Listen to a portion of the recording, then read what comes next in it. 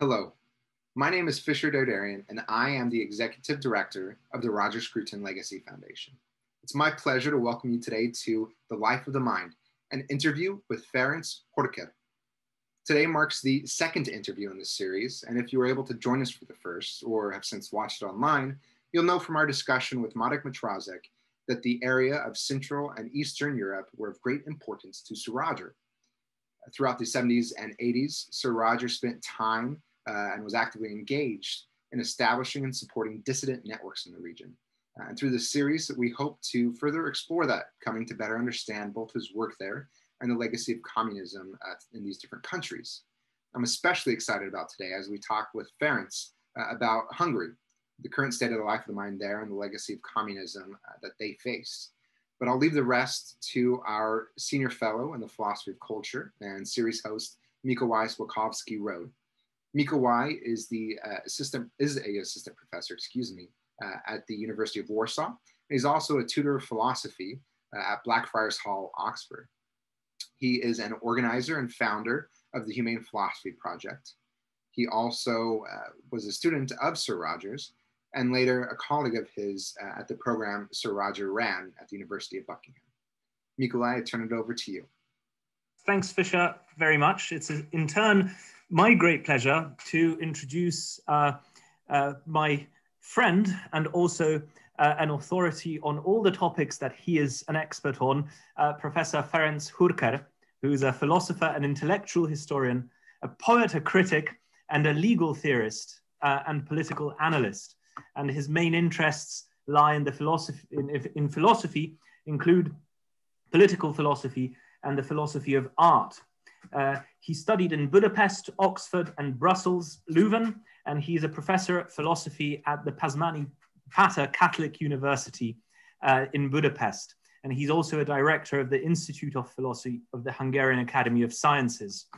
And his interests in intellectual history include early modern political thought, early modern aesthetic thought, and most recently, the history of modern Hungarian and Central European political thought.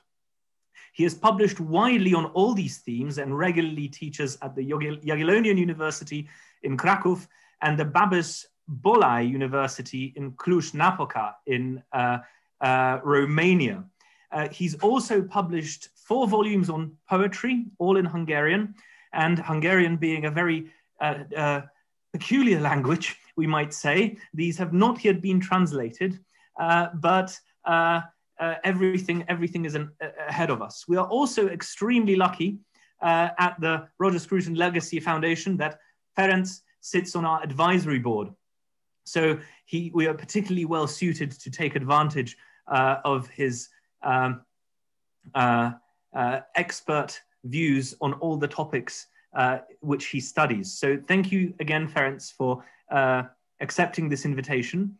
Thank you, Mikołaj. If you allow me just to update you on my affiliation, because brilliant, of course, you need to know the last version, which is that I direct the Research Institute of Politics and Government of the University of Public Service in Budapest. And now I finished directing the Institute of Philosophy, where I remained a senior fellow. So that's, and well, I left Pázmány as well. So little changes, but Budapest is the same.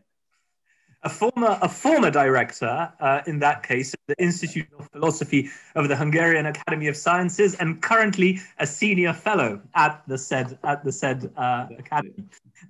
So, in a way, all the prestige remains, and yet is, in a way, augmented. So, thank you again. And jumping straight in, I just wanted to start with cultural conservative identity in Central and Eastern Europe, and particularly in Hungary, as this is a very interesting topic, especially given the turbulent history of the region. So there is a dilemma, we might say, about what to appeal to when defining one's cultural identity, as especially as a conservative in Central and Eastern Europe. As on the one hand, Central and Eastern European intellectuals naturally want to claim their right to the wider European cultural heritage, which they were, of course, denied during communism.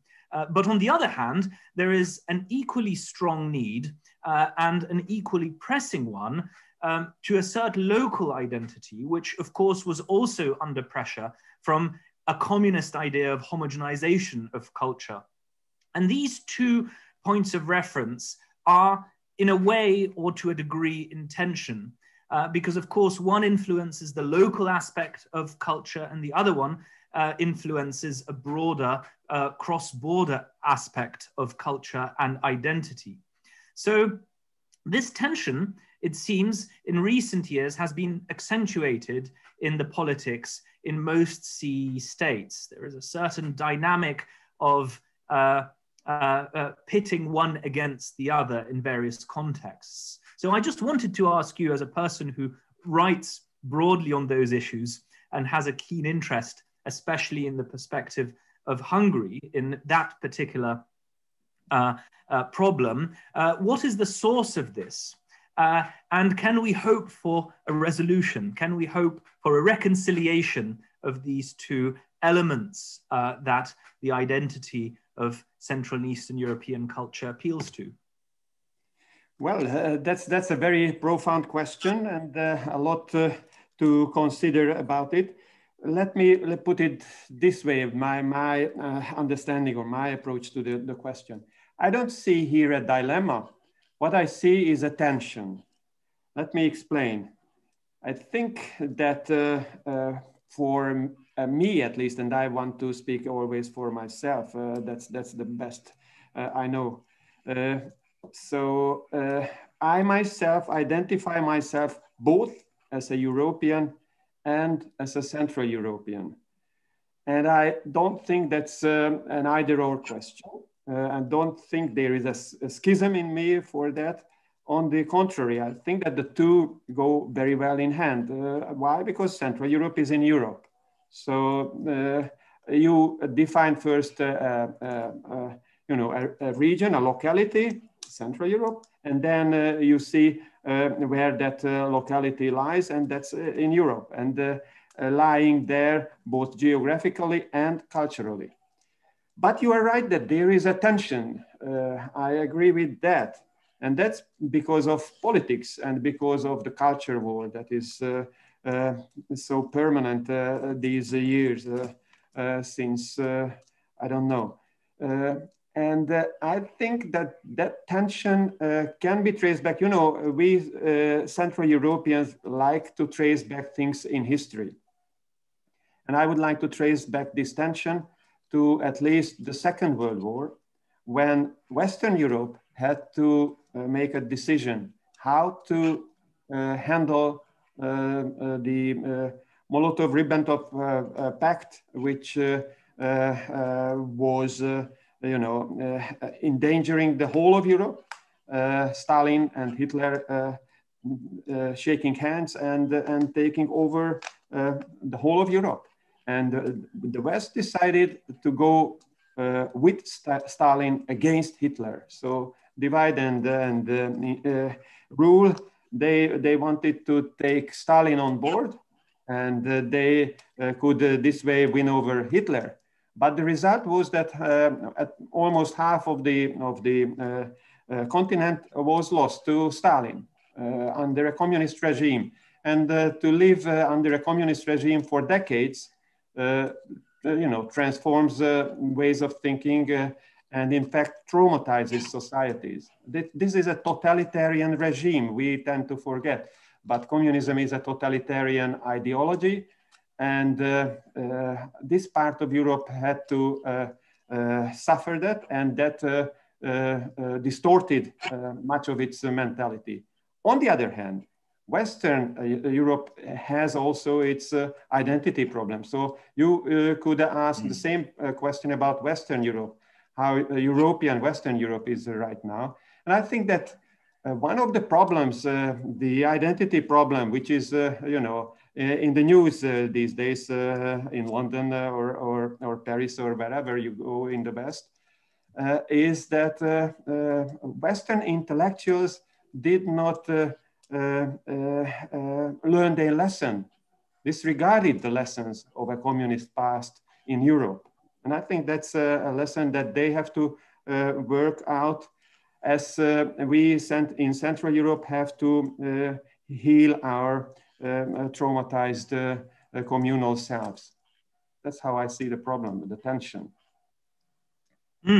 Well, that's very interesting. So part of my question was based on the assumption that in Western Europe, in a way, the identity that's grounded in European culture is a bit more homogeneous, in that the common heritage is understood as something that can still be drawn upon, and that's something that is still alive and available as a continued, as it were, project that is still embodied in some way. That's, Mikołaj, I think because you are still based on the old paradigm, and that was true in the old paradigm, in the paradigm of the pre-1990 scenario, in the Cold War scenario, when the West was united against communism in a certain way, at least on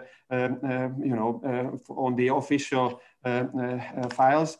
On the other hand, Western intellectuals already then were, many of them after '68 still preserving their sympathies with the communist ideology, and that was an inherent problem for them as well, I guess. So there's a way to turn this question around and appeal to a book you just recently published, The Political Philosophy of the European City, which deals with the periphery. You've got it right there. Excellent. So the book deals with the periphery of Europe and how that is able to contribute to European identity. So we might wonder in the East how we might appeal to the Western European identity, or the elements of Western European culture that constitute our identity, without contradicting those aspects of our identity that are locally constituted. But we might turn this question around and ask what the West has, what debt it has in its own identity to Central and Eastern Europe. There are, of course, many important points in history that can be singled out as something that has influenced the history of Western Europe. But culturally, do you think that Central and Eastern Europe now can contribute as valuably to the European identity as they did in those times when, for example, Central and Eastern Europe were the place where Christianity had its border against the rest of the world? Or we could mention the Habsburg Empire, which was quite an influential player on the European arena, and still, appreciating differences within the region and giving it a European institutional framework. So I think that we here have to reconsider the Habsburg legacy and see how our cultures are both, united by that common history, but also how it appreciated our differences, and I think that's a lesson which is quite important.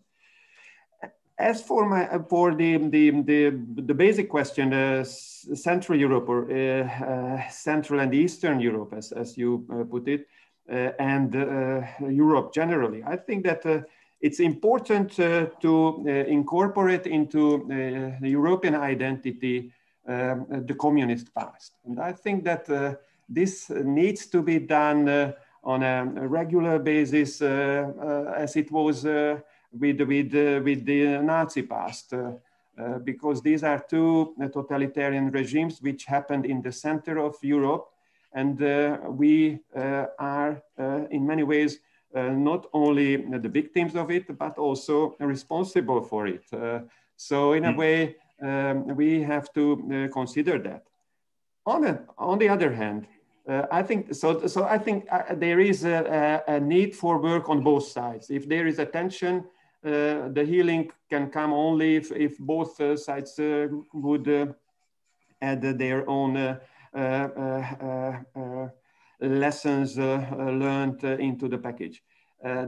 So on the other hand, European ideologists and media influencers should consider the fact that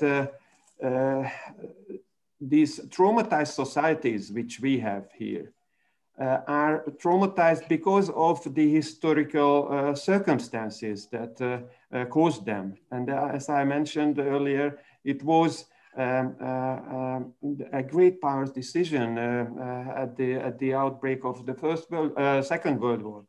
And that's a lesson which needs to be considered, that the West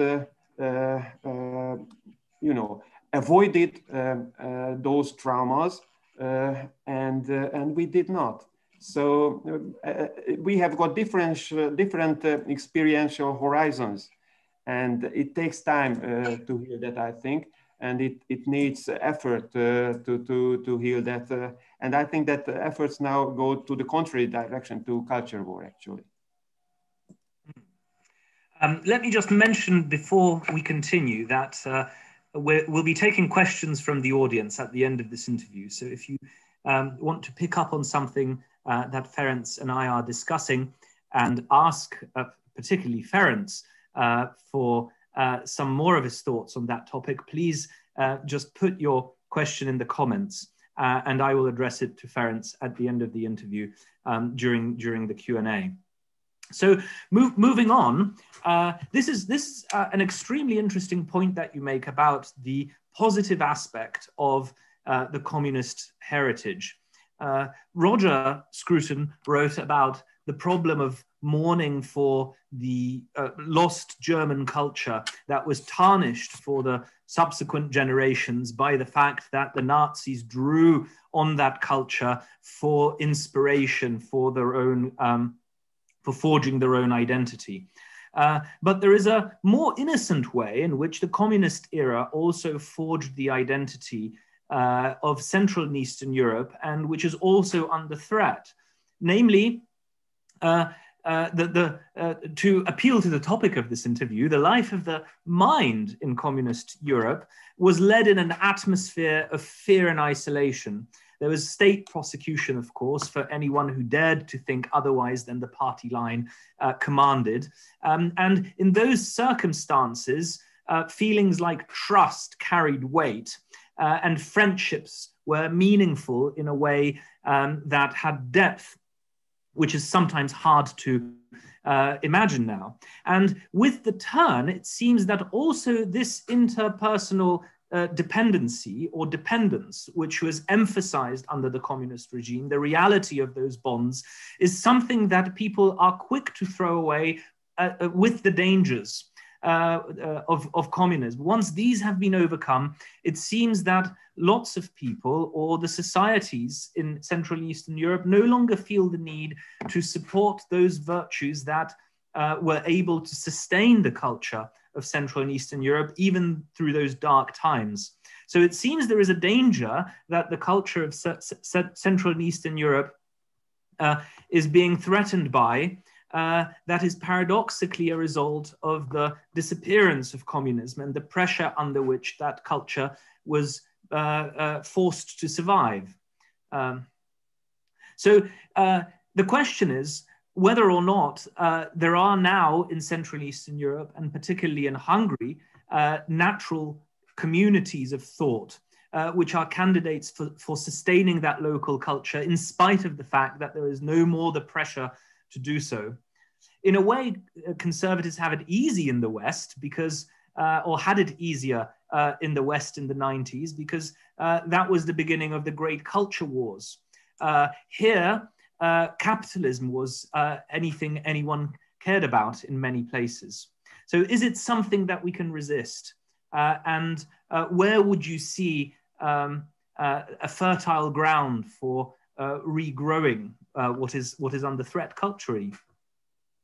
Yes, I agree with you, Mikołaj. I think your description is valid.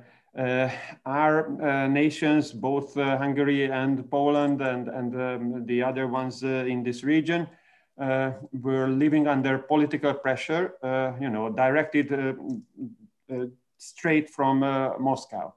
And political pressure brings people together. It's just the physics of politics, so to say. Even if there are, huge dramas, people can betray others, and the system, as we call it, would do everything in their power to let us betray our best friends and allies and relatives even. The totalitarian regime has just one single innovation: to enter the intimate sphere of people. That's what it is meant by totalitarianism. You cannot trust your father, for example. See the example of the writer Esterházy Péter, a famous Hungarian writer who had to rewrite one of his greatest books, because at the end of, when he put down the pen, it came out that the father picture he had was wrong historically, because his father was a secret agent of the communists. So you cannot trust even your father. He had to rewrite the story with a rewritten version of his father. And you cannot trust your close friends, even among intellectuals. See the example of the writer Sándor Tár, who was coming from a working class background and becoming a famous writer. One who was thought that, well, he might be against much of the communist propaganda.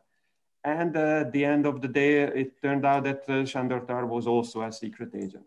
So the whole atmosphere is poisoned, as Shakespeare would put it. So I think that's not so easy, even this claim that political pressure brings people together. But on the whole, if you take numerically or statistically, you can argue that pressure helps to bring cohesion into a community. See the Catholic Church and its effect in Poland. On the other hand, I think that freedom has its fruits and offers for a community, even if there are challenges and temptations that we have to take into account. And I think that a long enough freedom will bring with it experiences that we can work together, and it's better if we work together than against each other. I think that, well, perhaps it sounds a bit like a dogmatic claim, but I think that actually, if you look at the Western European example, it exactly is a proof of that, i.e. that people learned, think about 17th century Holland, one of my reference points in my narratives, both in my book on conservatism, the political philosophy of conservatism, and in this city book of mine. 17th century Dutch experience is an experience of local cultures that work together and make the whole region not only rich, but also having self-esteem and exercising local governance and a full political life in the Aristotelian sense. And I think that it's available everywhere if there is enough space and time for that. And I only hope that we will have enough time for that. You cannot change drastically people's mentality and even less, customs and habits. It takes time to bring them forth, and you can destroy it very fast, as one of Scruton's famous quotes suggests. So I think we need time and we need patience. And I think that Europe is, in a way, committing a very drastic mistake when they want to teach these regions how democracy actually works. partly because, some of these countries have long histories of constitutional governance. I co-edited a volume on the Hungarian constitutional tradition, which claims to go back to hundreds of years of history. And partly because you cannot teach democracy, you have to experience it on a trial and error basis yourself. That's the only way to do it. Of course, you can support those efforts, but I think that that in a way, teaching democracy, as was the American habit some decades ago, is sometimes counter, productive. And the same is happening right now on the side of the European Union. They think that they know the clue to our problems, and they simply seem to be impatient with us finding that clue. So fantastic. Yes, I completely agree with that. But there's a question about what group in the society, or where should society look for the vessel to sustain its core values.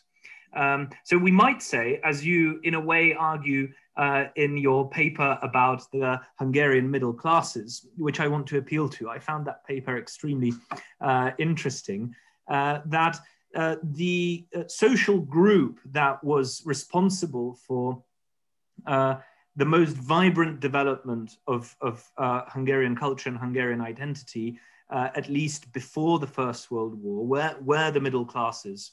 And these were exactly the middle class, the social group that was targeted by communists. They hated the idea of private property on which that class, of course, developed. They hated the bourgeois culture of that class, which private property and affluence made possible by engagement, by the creation of free time and engagement with the things produced by the human mind that were usually reserved for aristocracy.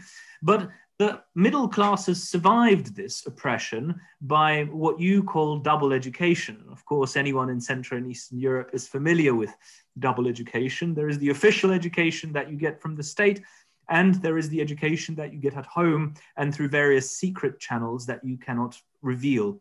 And receiving that secret education, of course, forges friendship and intellectual bonds with people who are in the same position. And throughout the communist period, the culture of Central and Eastern Europe, of Hungary and Poland, was possible to sustain and save secretly, despite everything what was happening in the official culture and the official languages. And so after communism, there was, for example, in Poland, a remarkable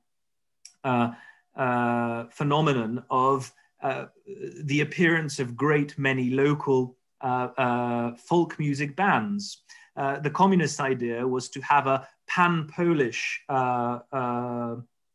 folk culture, which of course was completely fabricated out of bits and pieces of folk cultures of the various regions of Poland. But these were preserved in secret, and they re-emerged after '89 in various ways. But it was in a way a short-lived phenomenon. It seems that the return of private property and the return of the luxury of time that the middle classes were able to develop in the 19th century hasn't seen a return of the middle classes to the mantle of the social group responsible for the development of the cultural identity of the nations of Central and Eastern Europe. So do we need to look to the middle classes and change something in how the middle classes function and represent this role in our societies? Or must we look to another group? Maybe the middle classes are a thing of the past in the way that they were defined before.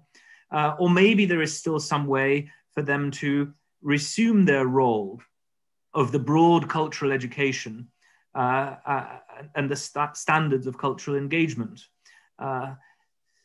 So that's a question to you.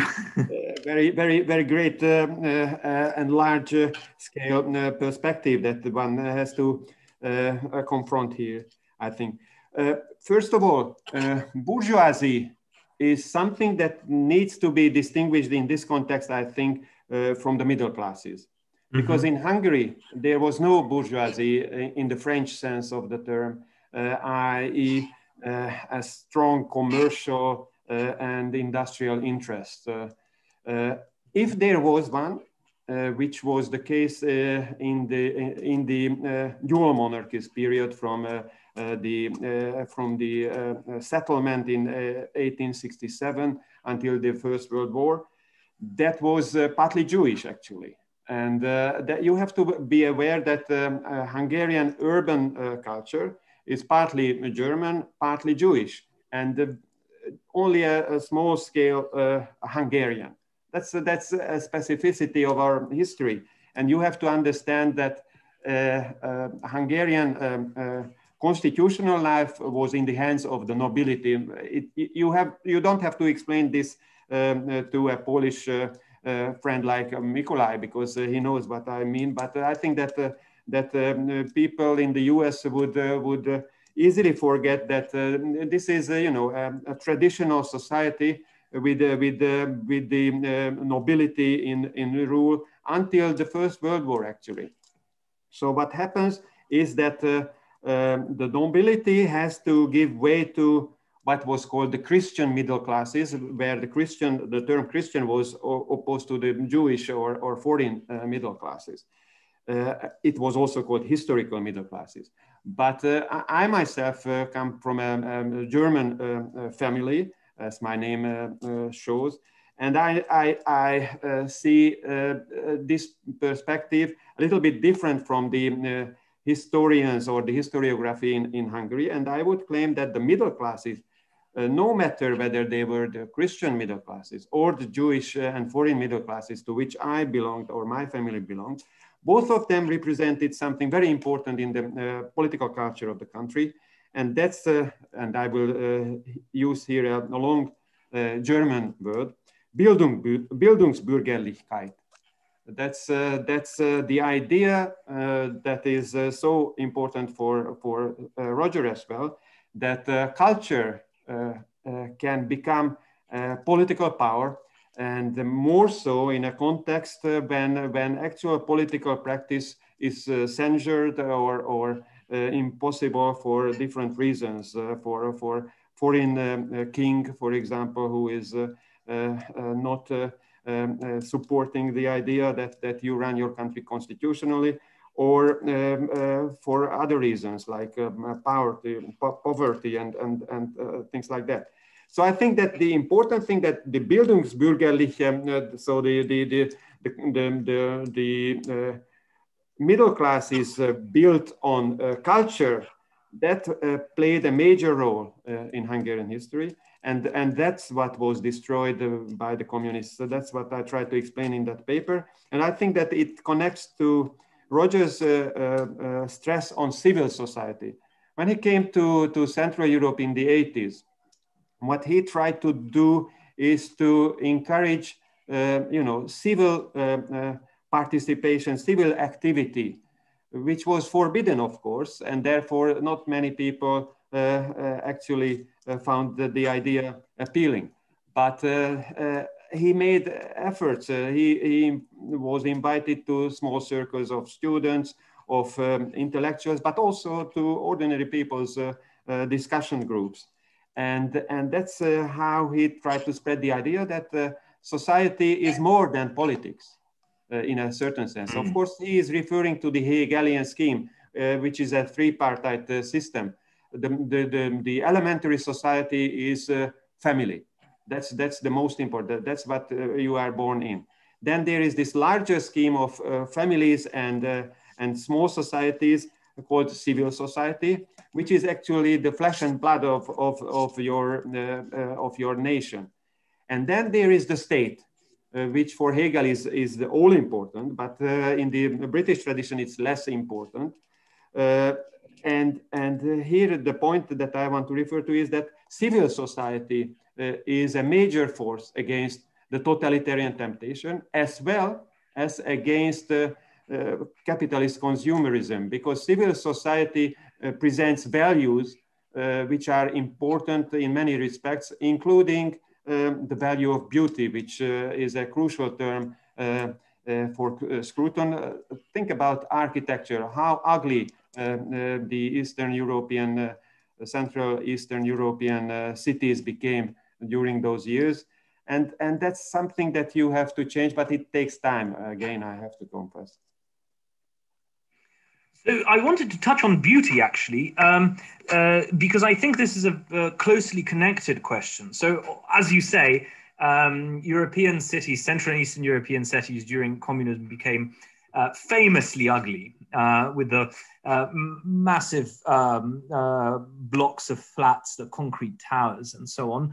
But it seems that beauty had not come back to the region. As Zdzisław Krasnodębski writes in his very short paper, which he wrote for the Polish Philosophical Review after Roger's death, Roger's philosophy was mainly received, at least in Poland, as a statement of his political ideas and ideals, whereas the side of his philosophy, which was based in aesthetics, was less urgently, was viewed with less interest because it was less urgent. People thought that the questions of politics need to be settled first, and the questions of how to live under this regime and finally overthrow it, and then we might look at beauty later. But arguably, this has never happened. I mean, to me, I live in Poland, and it seems to me that by comparison, of course, unless they're painted in these awful pastel colors, which they sometimes acquire over time when people want to make them more jolly, the blocks of flats that, you know, the big concrete slabs are in a way a little bit better than the postmodern chaos of the city suburb that is now sprawling everywhere. Even if you look at the renovated city centers, it seems to me that in Krakow or Prague, the renovated parts are becoming more and more tourist theme parks where the indigenous population doesn't live anymore, but all of the streets are rented out on Airbnbs and have none of the facilities that a local population would need to use, but are filled with tourist tat from store window to store window. Well, the countryside, as I said, is being ravished by absolutely atrocious developments. So in a way, beauty was not a concern then, but it's even less in a way a concern now. The topic hasn't resurfaced, I think. And I think this is connected with the middle classes, because I don't see the middle classes, even though they were able to retain their role of the torchbearers of culture, of those who naturally think it is worthwhile to read the forbidden books and gather in small circles where you have to trust the other person. You don't see them gathering now, I think. And because they don't, they also don't worry about anything outside of their own immediate world. So as long as what is in their own domain looks okay, they're not interested in the rest of the street and so on. And that creates the aesthetic chaos of Central and Eastern Europe that anyone who wanders out of the historic city center will see. So how can we bring back beauty in Central and Eastern Europe? It seems that the transformation itself wasn't enough. Well, again, a large question. Let me start from Immanuel Kant, who was one of the favorites of Roger, claiming that beauty is a symbol of moral values, of the good. The external appearance of that internal value. And if we have got traumatized societies, as I argued, how could we expect that the external side of it would be so beautiful? So I think it expresses ourselves, our inner selves, our spiritual life, the life of our mind in that sense. So we have to, to heal our wounds, historical wounds, and that may be done only, slow process. But there are directions that might help. One of them is not to look only on the metropolitan areas, but on the small cities or the middle-sized cities. I edited a volume with the title "In Praise of the Small Town," which I think is a crucial issue. We think that all the developments are towards central metropolitan areas or the megalopolis, but that's not true. Most of the people live not in those areas. They live in urban areas, but in the countryside. So we have to take care of them. And I would like to see more activity on that side. But I already see some of it. At least in Hungary, we have got these local communities, local preservation societies, or things like that, which try to, find historical documents of their city centers, of their cemeteries, of their local iconic buildings, and try to build, to find resources to rebuild them and reconstruct them. And there is already a discussion whether that can be done, or is it a historical lie. And of course, Roger would say that, well, don't believe those people who would say that, well, time is over and you have to forget the beautiful buildings. No, beautiful buildings have their appeal even today. If you ask ordinary people, they would immediately say so. So there is here a ground. And I think Roger himself showed the example when he accepted the conservative government's invitation to chair the Building Better, Building Beautiful Commission, which had one single idea, which is this. You only have to find the right regulations, and then all the other things will come from civil society. The state should not decide what to build and control it and monopolize on it, but you have to accept regulations, because regulations will determine the boundaries, the constraints, the limits to beauty. Because Roger shared this classical idea of beauty, that it is, the T.S. Eliot kind of concept of beauty, which says that beauty is defined by boundaries, by the limits to it. That's what gives it cohesion and perfection.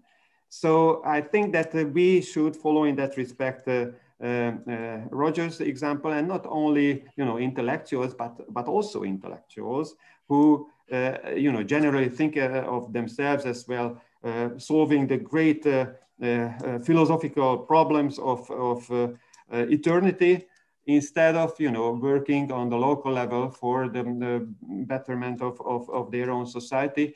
Scruton very, very nicely describes when he discovers the legacy of his own father, who was actually not an easy person, and very constrained relationship existed between him and Roger. But at a later point of his life, he recognized the fact that his father understood what the beauty of England means, and that's what he strived for on the local level, standing at the corner of the square and sharing ideas with the local people and collecting signatures for good causes. So I think there is here an issue to fulfill, and I think we intellectuals can also contribute to that. That's definitely true. I want to just pursue that point slightly further, but before I do, I just want to remind all those listening in that we're soon approaching question time. So if you've got something that you'd like to address to Ferenc, please send it in the comments, and I'll convey the question and discuss it with our guest tonight. But I just wanted to say that, of course, I completely agree. But there is also a different type of aesthetic taste. There is the natural preference for things that are beautiful, which we all, to an extent, recognize. And we all know when we're being cheated and presented something that is not beautiful, but only a clever gimmick, and told that we have to appreciate it. But there's also another kind of aesthetic appreciation, which, like Schiller suggested, flows from an aesthetic education, something that we have to learn in order to be able to appreciate aesthetically. This is, of course, now an extremely controversial idea, that you can educate taste, but it's absolutely crucial, because of course there is only so much that you can do based on this natural inclination for things that we like. Because of course, I think that an unaided sense of taste can come up with things that sometimes are the right thing to decide to like, and sometimes can lead us astray. And this is why aesthetic education is so important. And it's a question, and it's an open question, where it should come from in the current society in Central and Eastern Europe. On the one hand, you might say it's enough for the government to just set the right regulations, and then the decision of how to fill these forms will come from the bottom, and just do it naturally. But on the other hand, it seems that since we have lost the aristocratic elites, which in a way gave a standard of taste to the rest of society, there is a need for something to appeal to for that standard of taste, and no replacement seems to be forthcoming. And this is part of the problem with the Central and Eastern European suburb and the sort of theme park city center. The conservation societies in the West have it a little easier in a way, because there's more left in the West to preserve than there is in the East. The East needs to do in a way more work, and someone needs to produce the standard. And so hence my question about the role of the middle classes, or whether that role was spent. So who is now not only the person teaching, because we might appeal to Roger as one of the teachers who we can identify, but who is the group receiving that education and carrying it forward, in your view? You were very critical of the middle classes in the article that I quoted, and you didn't give a clear. So this is why I'm so interested in this, because you didn't give either a clear alternative or a clear path to the reestablishing of the middle classes as the social group that is the recipient of those lessons and a setter of the standard. That's you are right, Mikołaj. I'm a fragile writer, and of course there are no straightforward answers to these questions. I think this is the issue of the day. So we have to each contribute to it and try to find it out. How we will reach. I think my ideal in this respect is the small German city. If you travel around Germany and you have got your hotel room and go down to the market square, which is also the main square where the cathedral or the church stands, and people are discussing politics there, or just ordinary human affairs, making love with each other and so on and so on. I think that's the ideal scenario for a European way of life. But how to reach that? Well, Germany was destroyed because of itself and because of the Second World War, and they arrived back. I think that's part because they have got different traditions, and they found the right tradition to rely on and to try to get rid of the wrong tradition. And I think that this choice is there for each individual and for each community. You see, there is no predetermination in this. We can find our historical cultural background, and in this respect, we intellectuals have serious responsibilities. We think that these humanities guys, they are just thinking nonsense and wild ideas and favoring art which is meaningful and ununderstandable. But that's not our only alternative. There is another one, which is to try to teach and try to learn.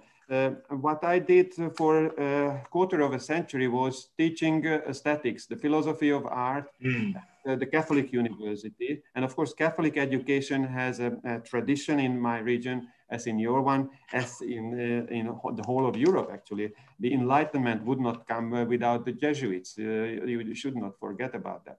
So there is this tradition of teaching the liberal arts. And I think that's a topic which is true both in the US and in Europe. You have to teach your own tradition. And the liberal arts curriculum is about your own tradition. And as soon as you try to push it through, because first, you take Homer and it's unreadable, you think, it's not Harry Potter. So you have to make efforts. But without efforts, you will not have enjoyment. That's the point. And so you have to get through this initiation process, I think. But there is a possibility to do that. And I think that Roger's not argument, but Roger's message is that it's not only for the elite, but there is a task for the elite. Conservatism, the idea of society that I assume is the best one, even if it's not a perfect one, assumes that there is a need for an elite. But the elite is not against society, and it's not independent of society. It is responsible for society. So that's a responsibility on our shoulders, that we know languages, we have done our pensums, our readings, and now we have to write, we have to teach, we have to share ideas, and we have to engage in public debate. We do not have to be afraid to discuss issues, even if I'm not in favor of warring on culture. I think that's a different idea. You have to do it for your own development and the development of your own community, not against someone or against another community. So you would say that the role is something that the intellectual humanists will fill. Maybe that will not be enough, but there is a mission here. There is a responsibility here. There is a task that we cannot avoid to do, to confront and to take on. I think otherwise, we received a lot of money from our state, and the state gets it from the taxes of the individuals. So our society paid a lot to us to learn and to cultivate our mind. So we have to pay that back by serving our societies, the local ones as well as the larger one. I think these are layers that build on each other quite naturally. Well, there is a difficulty for at least the conservative-minded person there, because you mentioned that part of this effort is referring to examples of the past or certain aspects that are constitutive of our identity that come from our past, and this is of course characteristically conservative. The liberals like to be united in looking forward into the future and expecting some goal that they aim to bring about forming, whereas conservatives want to preserve something. But that can be a divisive issue, especially in a big nation state, because different groups will orient themselves or appeal to different elements of that history. And this is especially true in Central and Eastern Europe, which had a very complex history, not only communism, but pre-communist developments in the region are in a way, more complex than in the West, I would say. Of course, the staple example of this is for Hungary, the appeal to the borders of Hungary pre the treaty in Trianon, where Hungary was, of course, taken apart and deprived of all its ring cities and left only with one big Budapest city. But appealing to that heritage also has its tensions and problems, because it won't unite the whole of society over that ideal. So looking back into the past only seems to have this danger of being divisive in society. It certainly has proven divisive in Poland, where, of course, this is one of the goals of the current government, to look back into the past for the elements of Polish identity which we can identify there, but not everyone accepts those elements in particular that the government wants to point to. This underlines, of course, the difficulty you said, that trying to fill in the framework is possibly not a good idea. Relying on civic society might be better. I think Mikael, that there are 2 points. One is that I don't share that your view that the West is in an easier situation in that. If you look at those cultural war debate, the woke culture or cancel culture and all that, the imperial past is a burden which the West has not yet confronted and which is there to deal with. So I don't envy that. So they have got their problems, but of course everyone is more sensitive. We are more sensitive for our own problems, and we don't see the problems of the others as well as ours. And I agree with that. We have got these divisive issues in Hungarian history in the 20th century. We have got 3 traumas. Trianon, which you mentioned, when the 2/3 of the territory and 1/3 of the population was lost, which is quite a lot. Then we have got the Holocaust, which was partly, supported by the Hungarian state as well as parts of Hungarian society, while the victims were also parts of that very society. So that's the second trauma. And the third one is 56, the communist revolution and its destruction by the Soviet tanks. And who were actually, whose legacy it is. And I think that you cannot avoid to discuss all these. You have to get through them. Yes, it's divisive, but when the 17th century Dutch, traders and town council members discussed issues whether to follow the Orange House or whatever other direction, they were divided as well. Politics divides. But we cannot live without those discussions, and you cannot hope for a peaceful city, because I consider a political community a city in the polis sense or the civitas sense, without the division discussed. You have to see the pros and contras, and you have to find a modus vivendi. That's the art of politics. And of course, the modus vivendi will always change with generation after generation. And we have to learn our lessons from history, but not for its own sake.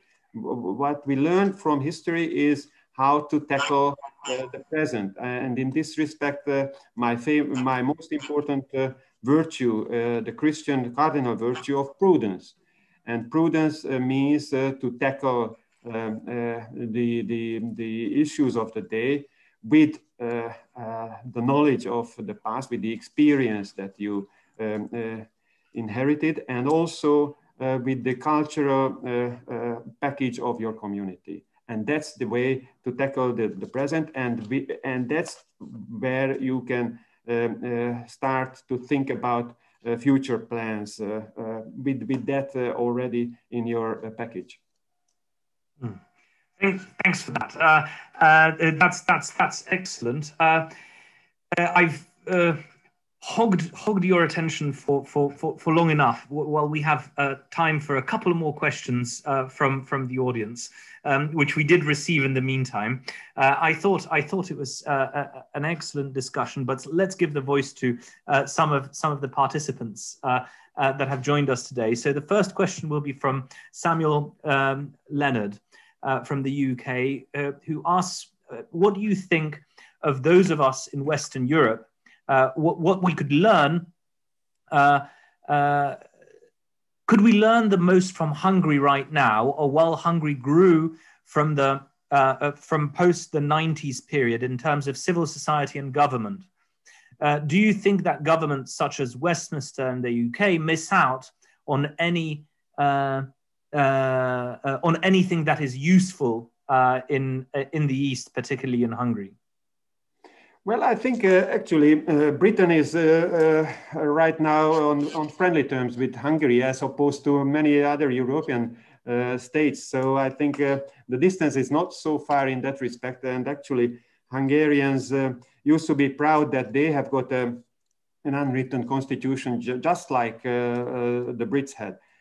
But I think that there are two dangers. One is to regard Eastern Europe as a barbarous periphery, which needs to be taught by the cultivated elites of our European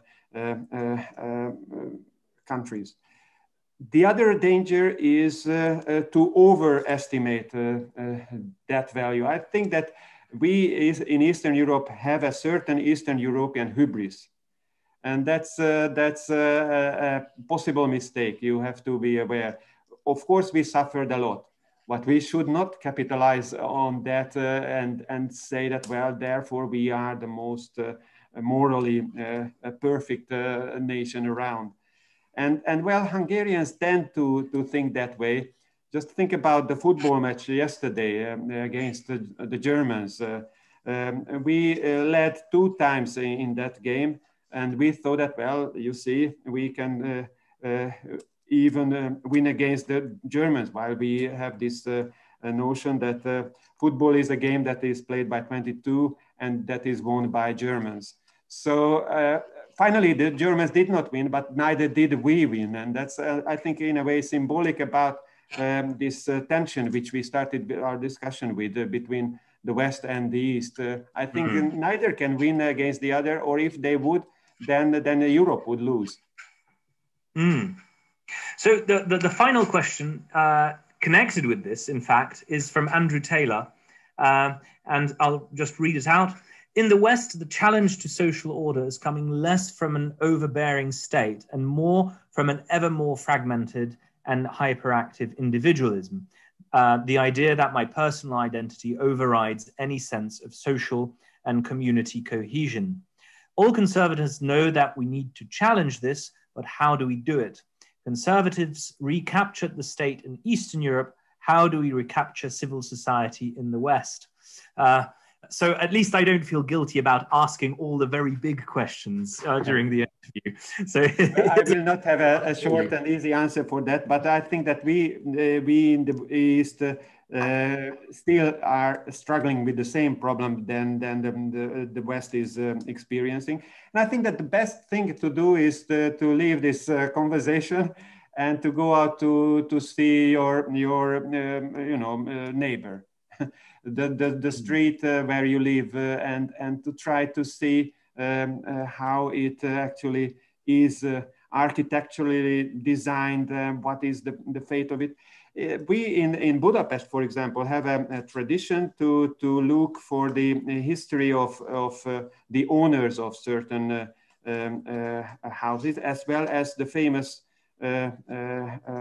people who lived there, and you can have small memory cards for that to remind your children about the important parts of the history of your local surroundings. And also we have got this tradition to see from which houses Jews were taken away in the Second World War during the Holocaust. So again, something that we have to learn in our locality. I live in such a house, so that's why I know that.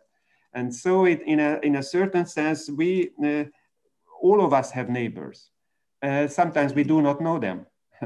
And that's, I think, something which might be done. My wife likes to go down. We live in a multi-flat house, and so she goes down and takes care of the little garden down there. And every time someone comes and goes, they have to converse with each other. So in a way, you know, the opportunity is created to get into contact. And I think that the point that the question refers to is exactly this: how to get into contact with others, how to get acquainted with our neighbors. And that's also, you know, a Christian mission of ours. I think you're absolutely right. I'm very glad to be finishing on this note. I've got an example in my personal life of this. About 3 or 4 years ago, one family who was in fact only renting an apartment in the building that I live in and stayed here only for a year, suggested at one point, they went knocking door to door on Christmas Eve, that their daughter, who was a student of the cello, would play a little concert. She would sit on one of the landings, and they invited everyone to come out and listen to her play. It was a wonderful little event. Of course, you know, she didn't need to do anything, and it only lasted for a few minutes. But the group of people living in one stairwell suddenly became a community. And long after, these people who, you know, came through this building like a meteor and are now gone, left behind them a community of neighbors who now speak to one another on regular basis and started putting out plants in the landings and caring for them together. That's a beautiful example for two reasons. One is that because of the memory of Roger, who of course always tried to push this issue that indeed there is a possibility to have a community of neighbors around. So in that sense, I think that's a Scrutonian note. But also because we are living in an age of COVID virus, of the pandemic. And what we learned in the pandemic when we are home officing, for example, is that you know, we have got more opportunity to at least see or to watch or to call the neighbor and help as well.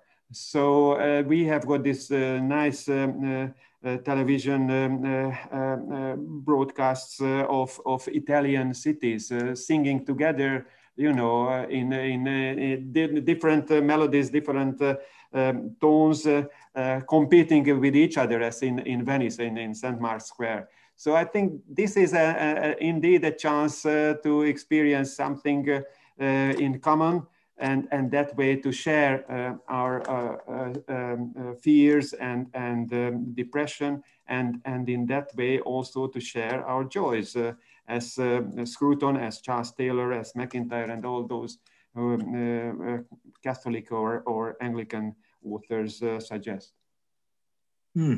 Well, so now, as we're hopefully now leaving the pandemic behind, the advice is, as I take it, to go out to your neighbor and connect with them and do something. And that will by itself take care of the life of the mind, at least in the scale of the community. So I think that's a very good note to end on. And hopefully in not too long, we'll be able to do these interviews in person with just one and not 3 cameras. And so we'll be able to go out to one another rather than sit at home and only see each other virtually. So thank you, Ferenc, again, for agreeing to do this. It's been an excellent conversation, which I've enjoyed very much. And hopefully there'll be many events that we'll do under the auspices of the Roger Scruton Legacy Foundation, where we'll have further opportunities to talk and to continue our discussion these topics. Well, thank you both. Wonderful discussion, Ferenc and Mikołaj. I really enjoyed it, and I'm sure I speak for everyone here who similarly found it edifying and interesting, and hopefully our audience who watches this on YouTube after the fact. So thank you both. Thank you for the invitation, Fisher, as well.